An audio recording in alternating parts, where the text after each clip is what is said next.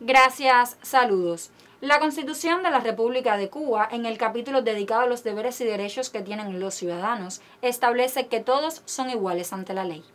También expone que los hombres y las mujeres tienen los mismos derechos y que el Estado tiene la responsabilidad de proteger a la mujer en caso de presentar algún tipo de violencia. Para ello me acompaña la fiscal jefa del Departamento de Protección a la Familia y Asuntos Jurisdiccionales de la Fiscalía Provincial de Mayabeque, la fiscal Lili Teresa Toyo Bulnes. Buenas tardes, Lili, y bienvenida a nuestro espacio. Muchas gracias, Greta. Reiterar las buenas tardes y siempre para nosotros es un gusto participar en este espacio.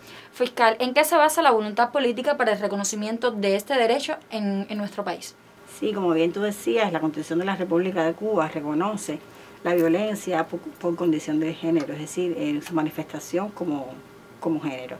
El artículo 85 de esta propia Constitución establece o considera a la violencia intrafamiliar en cualquiera de sus manifestaciones lesiva para las personas que intervienen en esta violencia y también para la familia y hace extensiva hasta la sociedad. Y por tanto lo va a considerar como una condición penal, es decir, será sancionado según lo que está establecido en el Código.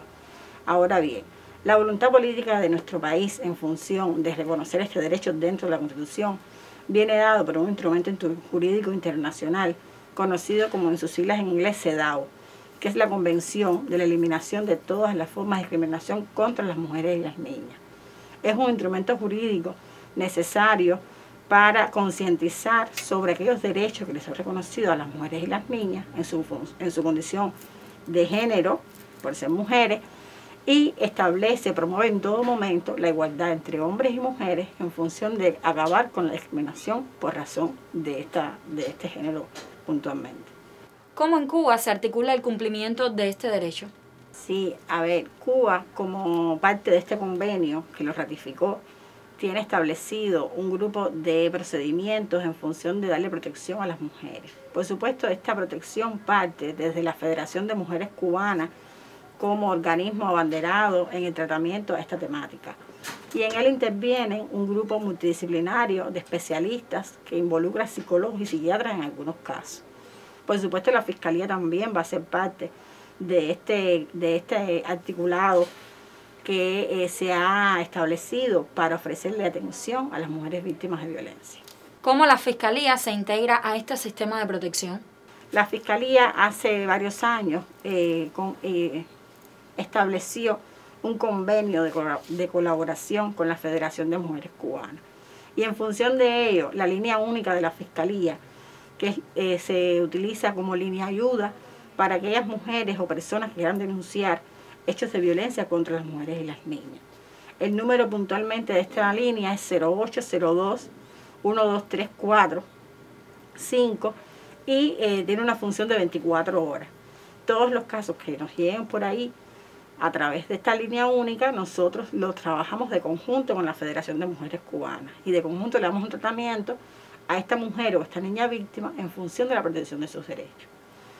De igual forma, la Federación de Mujeres Cubanas cuenta con personal calificado para la atención de aquellas mujeres que quieren ir directamente a las casas de orientación a la mujer y la familia, y de igual forma cuando ellos lo reciben, lo ponen en conocimiento de la Fiscalía y entonces les damos un tratamiento conjunto. Importante sobre este tema de la violencia contra la mujer, que a pesar de que es un tema que se debería abordar sistemáticamente y todos los días hablar un poquito más de ello, por la trascendencia que tiene hacia la vida individual de las personas.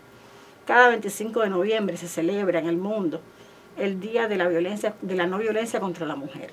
Pero cada día 25 de cada mes se ha promovido por la Federación de Mujeres Cubanas el Día Naranja, ¿ya? Es el día señalado en cada mes para luchar contra la violencia contra la mujer. Y es un día especial para llevar algo naranja o algo morado en función de aquellas personas que quieran levantar su voz por eliminar toda esta forma de violencia por su condición de género, que es como está establecido.